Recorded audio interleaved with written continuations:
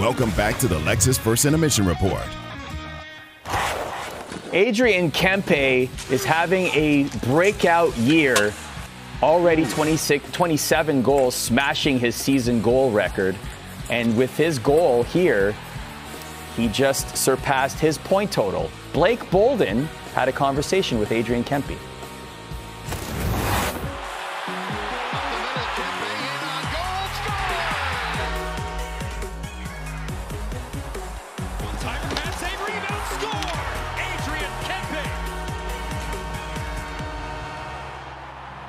Let's talk about you. If you could give yourself a scouting report, just give me something. Well, yeah, I'm definitely having my best year this year. I feel like I'm way more consistent this year than I've been previous, and you know, just playing around the net more, shooting a lot more pucks.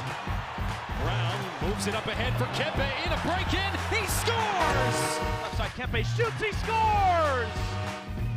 And obviously, you get the goals then too, but you know, I feel like the coaches trust me a lot more, you know, play a lot of minutes every night, and I feel like when they trust me, you know, my confidence grows as well, and you know, I'm playing better and better.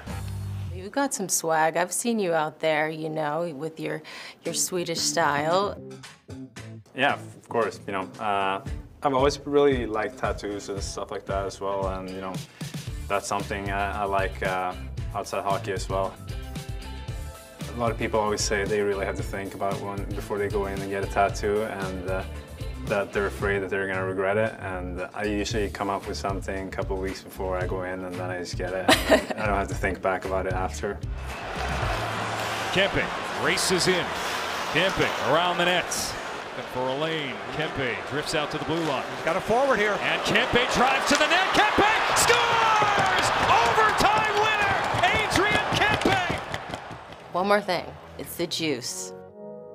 I see it in all your captions. Please let us know what the juice is and what that means. Ever since I came over, I came to Manchester my first year from Sweden, played in the playoffs there, won the Calder Cup, which was great, and didn't really have a nickname, and the guys didn't really like Kemps or Kempe on the team, so you know, after a couple of games, started playing well. Coach and a couple of guys came up with juice, and they just thought I had the juice on the ice and stuff like that. So it's been riding with me ever since then, and you know, it's a funny nickname, but I like it. I'm a big fan of it. The juice has certainly produced. Taking a look at the Predators locker room, looking to get back into this game, down 3 after 1. This has been your Lexus First Intermission Report.